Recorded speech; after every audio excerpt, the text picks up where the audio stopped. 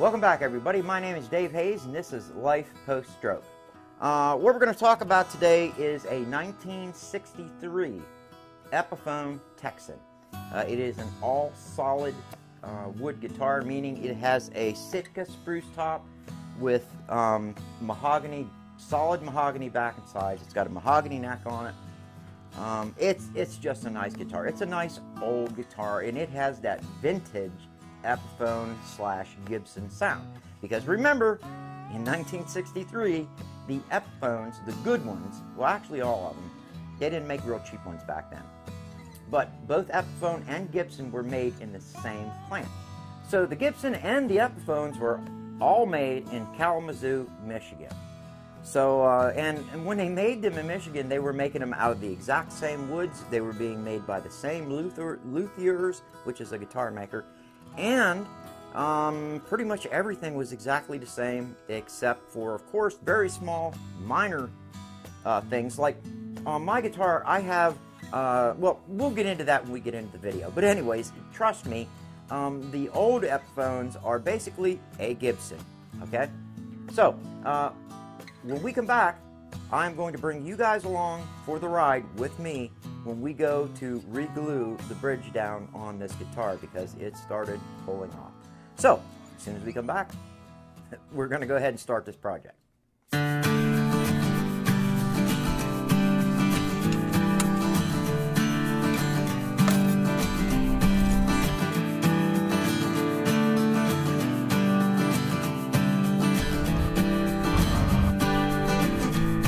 And as always, if you liked my video, don't forget to hit that like button and share my videos. It really helps me out. And if you're new to the channel and you like what you saw, think about subscribing. And if you subscribe, don't forget to hit that notification bell icon. That way you get a notification of my videos as soon as I release them. Alright, well, just to give you guys a little heads up, first off, we already did start this. All I was going to do is strip the bridge of all what? We were going to take the nut out. We were going to take all the external bolts off. This has the old-fashioned adjustable bridge. We were going to take all that out so we could go ahead and get started. And, well, I took the nuts off on the inside, and the bridge was loose. And I'm going to show you why that is. Basically, they glued on top of the finish. Instead of cutting the finish away to bare wood and then gluing the bridge on, they glued it right over top of the freaking finish. And that's how most of the big guitar manufacturers did it back then. So let's go ahead and get a closer look at this, and I'll show you all what we're doing with this and where we're at right now. Okay, so here we are, and Smokey's trying to get into shot. Of course, the camera's not picking him up. Not anymore. Go ahead, Noah, let's explain where we're at in this. What all did we do to this so far? We cut around the bridge so we can only take the finish off from there.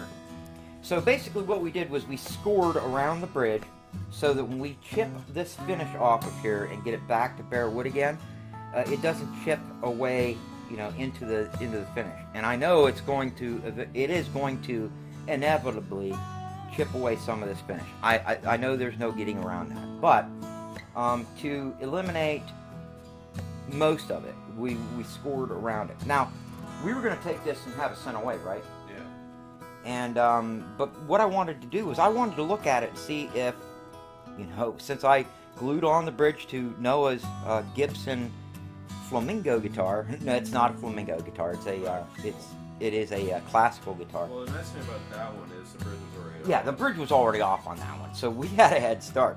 But since I glued the bridge on that and it turned out so great, it's such a great job, I thought I would just look at this and see how far I could go. I wasn't thinking we were going to be able to do it, but like I said, if you look at the bottom of the bridge, it's got two bolts that go through the top of the guitar, and there's little nuts and washers that holds the bridge in place. And that's the only thing that's keeping it on. Exactly. Those two bolts, and I don't even think the glue was holding, because once I loosened up the bolts to these, the nuts to these, I could feel the whole bridge move. So it wasn't, that's what was holding this bridge on. So, like I said, I took the little nuts off. We put everything into a little plastic bag so we don't lose anything.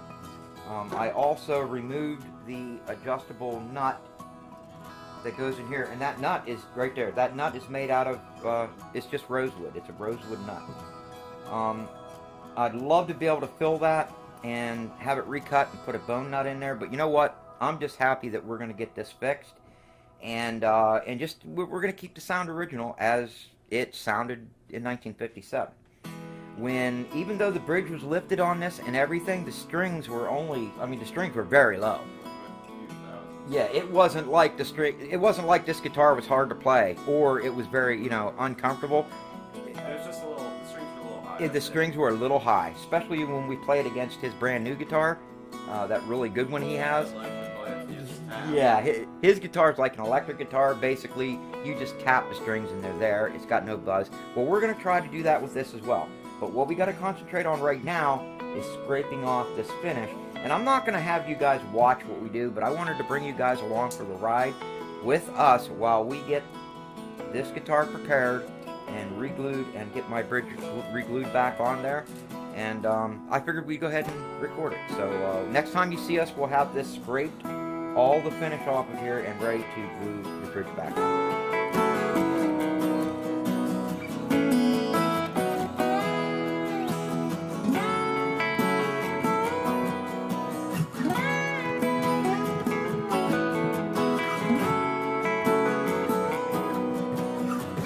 So basically what we did was we scored around the bridge. We had the bridge, we dropped it down into its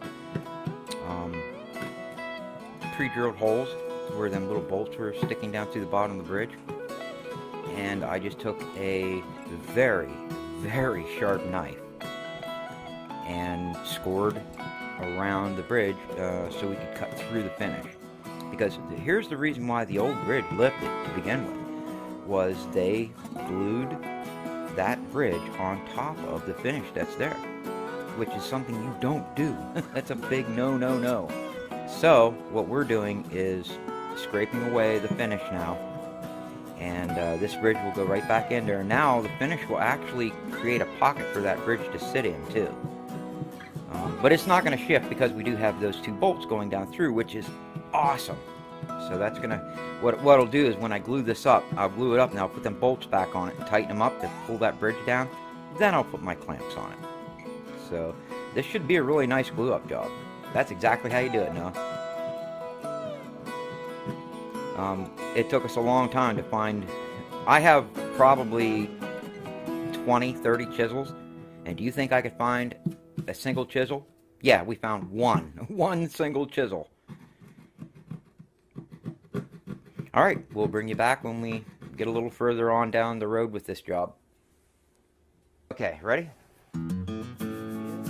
Okay, we have everything sanded, chipped away. I sanded the back of the bridge. Noah sanded the guitar top. It actually went very well. We have a couple very small nicks in it, but you know what? They're battle scars. And that just goes to show that when you have an old guitar, things happen.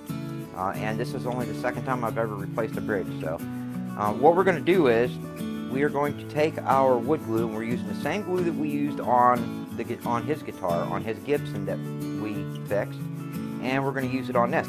What we're going to do right now is we're going to go ahead and glue up. You might hear some sewing in the background, but that's just my wife working on her quilt.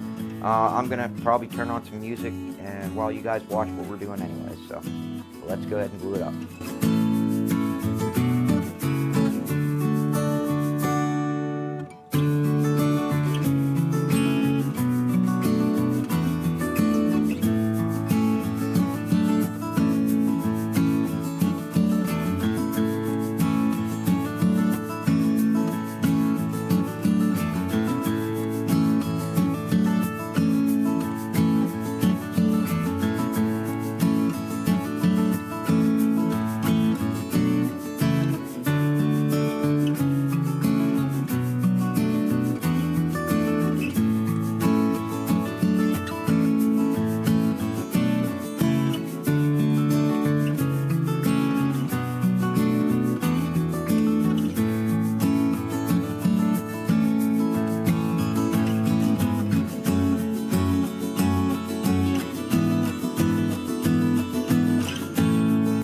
The nice thing about working with like an Elmer's or it doesn't set. You have a lot of time to work with it. So Noah's being very, very cautious about how he you know, puts the glue on. Last time we were like rushing around. We were so scared it was going to dry on us. This time we're taking our time. We are using a little brush to brush it around to make sure it's nice and even the whole way around. And this time for us, less is better. So that looks good, Noah. Okay, let them see how you have that covered on both sides.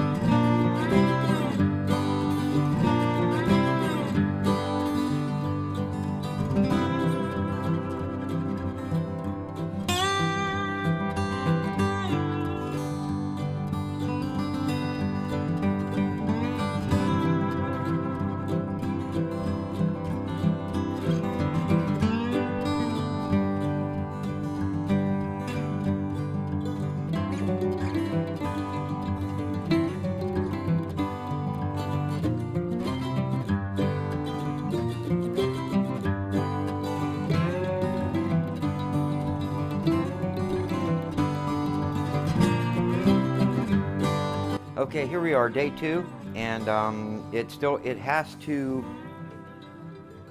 set. Well, it's actually, you could probably pull the clamps off of it. I pulled the center clamp off of it, but we're leaving the end clamps on yet until about 6 o'clock tonight. Then we're going to go ahead and pull the last 2 clamps off of it. But I wanted to show you where we're at on this right now. While I have all the strings off and I have everything stripped off of here, I took a razor blade and I scraped the fretboard, okay? And when I say scrape, you just hold it flat and you just scrape it back and forth. Basically taking off the old oil kind of gunk, you know, the stuff from your fingers, stuff like that. I'll never get out the big divots, and I wouldn't want to. Even Noah said, you know, no, they need to stay there because that just, you know, enhances the guitar, reminds us of who used to play this guitar, and the history with it, you know, which is a big family history thing. So we left that in, but the inlays really cleaned up nicely. And then what I did was I took paint pen, you know, then once you shake up with the paint inside, and I went around and dabbed a couple of spots on the top up here on the peg head, because I kind of wanted to fill some of the deep scratches and the nicks. It's got some pretty big nicks up here, but again, it's not going to look new. It's not going to look, you know, pristine, and I don't want it to look pristine. I want it to look like this. But as soon as this gets done drying tonight, we're going to let it go until tomorrow to give it, you know, even another night for it to dry. And then we will go ahead and put strings on. Now, one thing I will bring up. Now, one thing I did do is I took this cover off, and this is the adjustment for the neck. I took that cover off, and I have no tools whatsoever that will fit the nut on the end of that. And what I wanted to do is I just wanted to check that to see if it was loose and if I could take a little bit of tension back, because this is straight as an arrow. There is no, you know, anything like that. So it could actually have a little bit of back pressure on it. But I have nothing that'll fit that nut. So I'm kind of screwed with that. I can't do anything with that right now, but once we get this all done, I will go down and see if my music shop, if they have a tool to fit that, and I'll see if he can adjust that for me. Again, before you adjust that, take all the tension off the strings, you know, then and don't ever go more than a quarter of a turn at a time. String it back up, get its attention, check everything, you know, and go from there. So, all right, I will bring you back whenever the glue on the fretboard is dried, and we'll go from there. I'm good. So, I just wanted to bring you along for the ride. We are now at the point where, and it feels sturdy, I'm going to let this sit for another 24 hours before I put strings on it, and I'm going to go ahead and start really cleaning this guitar up. And I won't bore you with those details, but I'll bring you back when we get ready to set the bridge in here. And if I find anything that I think you guys should know, I will turn the camera on and let you guys see that. Okay, Noah is putting the bridge back in.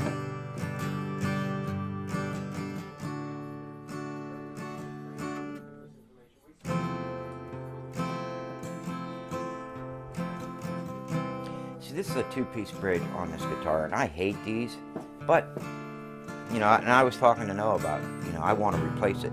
Noah is more for the historical value and keeping it original, and I get it.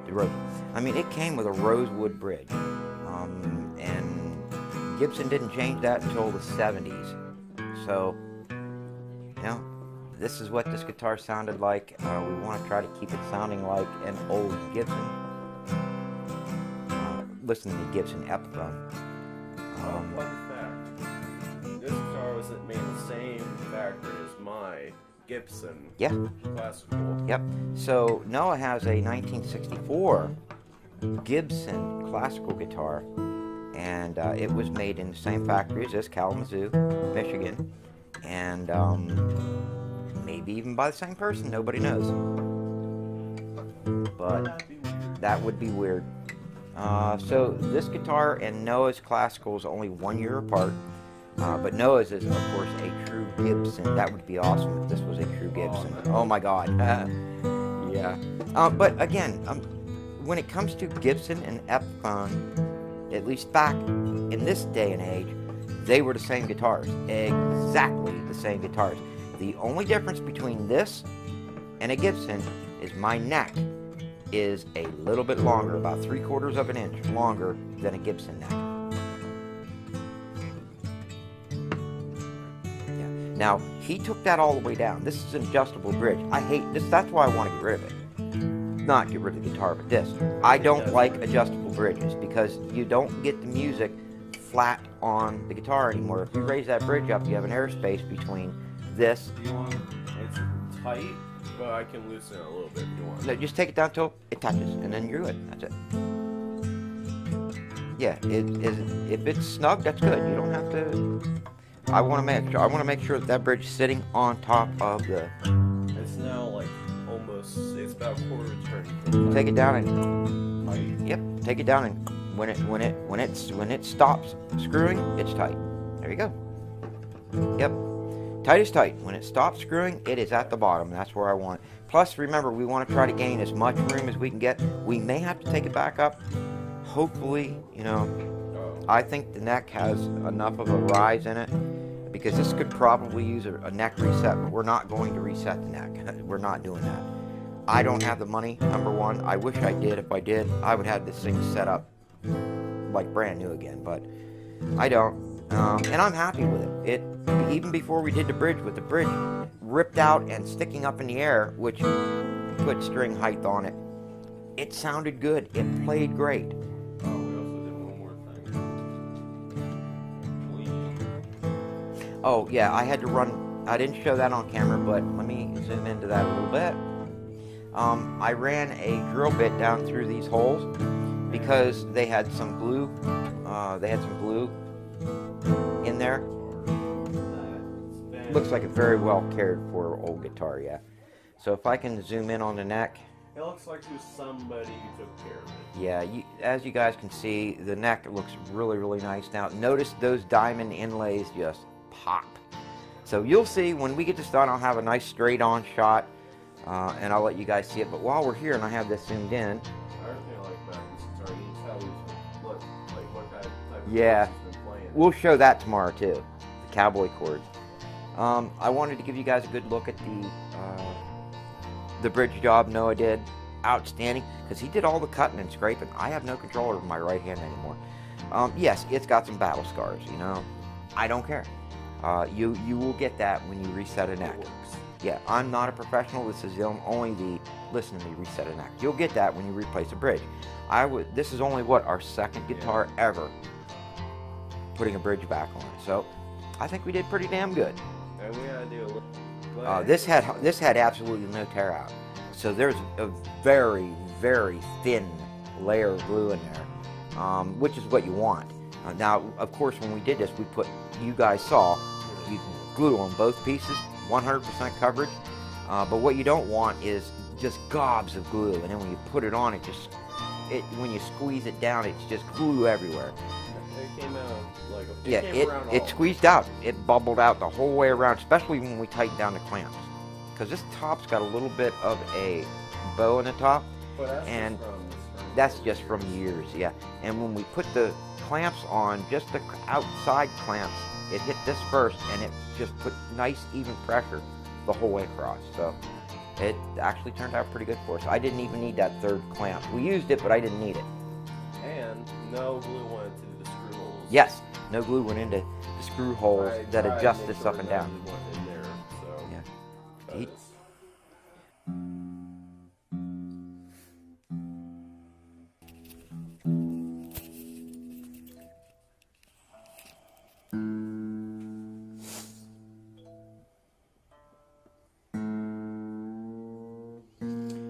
Okay, we have the bridge on it. We strung it up. So far, everything's holding. We did let it sit overnight, an extra 12, 14 hours. You don't have to, guys, just so you know. When the glue is dry, it's dry, but we were just kind of freaked out. But the bridge is holding nicely. The action on the guitar is actually very low. We might have to raise the bridge.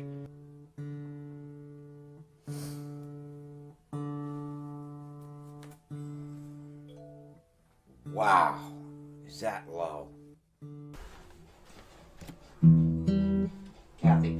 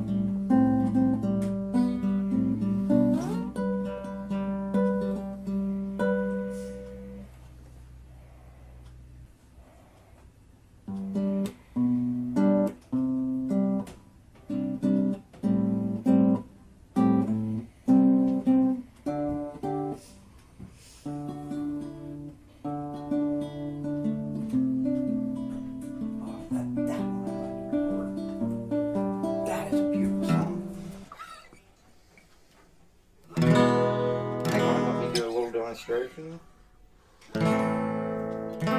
Okay, hey guys, we are at the end of the video, and as you can see from the previous video, I showed you some close-ups of it, and it has been, what, Noah, about how long? 2 days. It's been about 2 days now, and everything's holding up great. no separation, and the guitar sounds phenomenal. I would have never guessed that this guitar would, it's completely changed the sound of the guitar. You guys probably won't notice it because our microphones do not pick up the subtle nuances that a guitar puts out, but we can hear it. Well, we recorded it when the bridge was broken and it was a little bit muffled, but you can really hear it now. Hopefully, Yeah. I will try to look for the old recordings, and I'll put some in here so we can do a side-by-side, but we're going to go ahead and let Noah play it, let you guys hear what it sounds like. And I'm just going to let him play what he wants to play.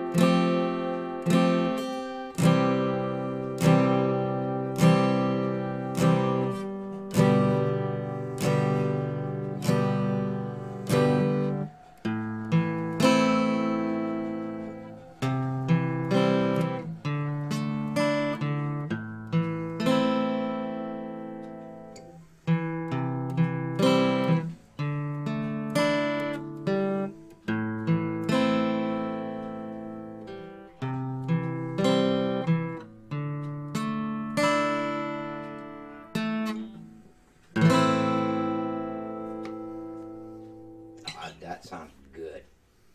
Have at her, dude. Have fun with it.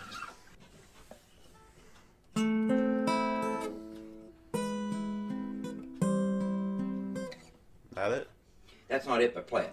Oh, I think I know what you're talking about.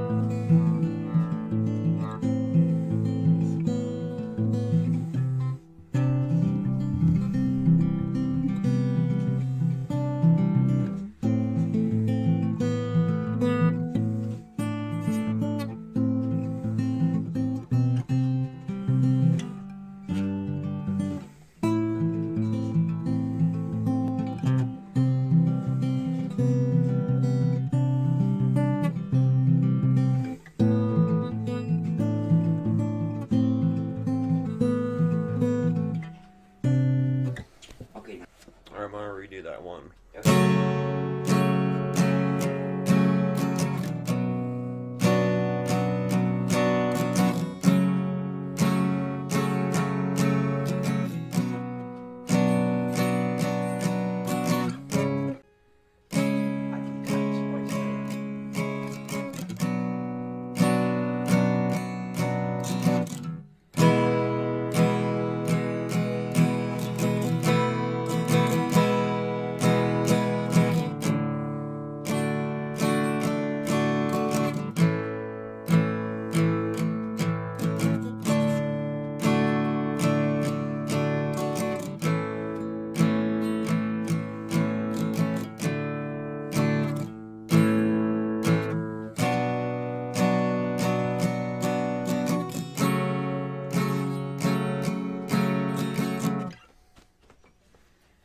Let me have a little fun, and then we're going to close it out. Take this. I'll take Let me put on my pick here real quick, and while I'm at it, you just keep an eye on the video. Okay, I'm going to go ahead and use the pick that we purchased. No, you want this one to be looking at you. Yeah, both of them are looking at me, but, you know, it just gives different angles. So, I'm going to go ahead and use this pick that we purchased for people that have handicaps, and it's nice. I wish the pick was thinner, okay? And I'm just going to play straight chords. I'm not going to try to do any picking or anything because I'm still trying to get used to it.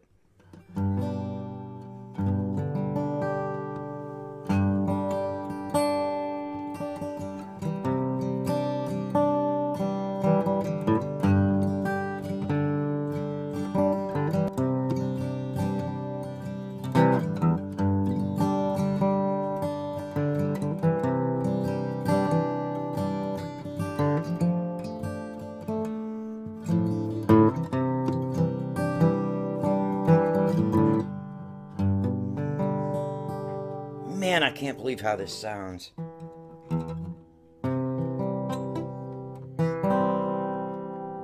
Okay, we're going to play a G, C, D, A minor 7, E, A minor 7, maybe some bar chords.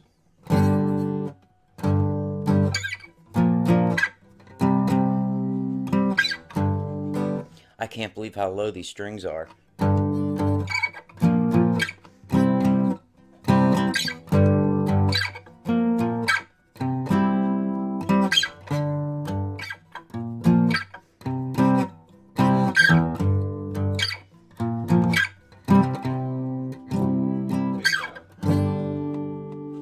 So, there you guys have it. If you have an issue with your bridge coming off, I recommend watching a lot of videos on YouTube and just reading some books. Do your own research because you can do it. Yes, you're going to need some specialty tools. We needed to get some clamps in a big way, right? Yeah. The clamps were the hardest things to find because you do need special clamps for this. The only thing I can tell you is take your time. We were lucky. The bridge came off for us very easily. The only thing that was holding it on were these two pins, actually, and a couple spots of glue. But if your bridge is being held on by, like, a lot more glue than ours is, get a real thin putty knife, heat that putty knife up, put it in there, and try to melt the glue out, and there you go. Try not to cut it, too, though. Try not to cut the wood, yes. Make sure you sand smooth or scrape smooth both the bridge and the base of the guitar, and I would put the bridge back on the guitar, trace around it with a razor, and take off any finish that's going to impede the bridge from sitting flat on the wood. And then be sparingly on the glue. Yes, you can put a whole bunch of glue on it, but you want to make sure you squeeze out almost all of it just so it has a nice smooth coating of glue, and then wipe up your excess. Yeah, just don't do what we did the first time. Oh my God, we went way overboard with the glue the first time, but we learned from our mistakes. Actually, The last thing, yeah, go ahead and get it. The last thing I want to show you is the string height on this. I didn't have to do anything, and we are now down on the 12th fret. Probably, I could maybe fit 2 dimes in there, maybe, between the 12th fret, top of the fret, and the E string, the low E. Maybe I could fit 2 dimes in there. This guitar's never been this low since I've used it. And it's just, and the sound is just phenomenally loud coming from this guitar. Okay, so with that being said, I'm going to close this video out by letting Noah show you the other guitar that we fixed. And of course, this one here is the Gibson, and this is a 1964, 1 year newer than my guitar. But this is not an Epiphone, this is a Gibson, classical, 1964. Solid top, solid mahogany back and sides. It's just a lovely. Now, we still have to lower the bridge on this, and we have to get a bridge that's a little wider to fit it. But the sound is phenomenal. So we're going to close this out with him playing it. If you like the video, think about hitting that like button. If you're new to the channel, think about subscribing. With that said, we'll see you all on the next one.